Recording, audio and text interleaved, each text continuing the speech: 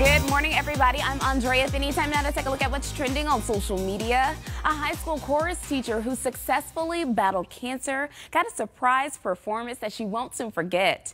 Gabrielle Watson just finished treatments for multiple myeloma and returned to school on February 5th. Well, with the help of Kleenex, former students along with current students returned to Morgan Park High School in Chicago, where she was stunned to find them singing a harmonious rendition of Amazing Grace. That saved a wretch like me. These students wanted to show their teacher just how much Miss Watson has impacted their lives and how grateful they are for her positive influence.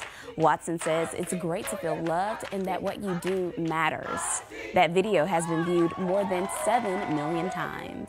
And that was your Morning Juice.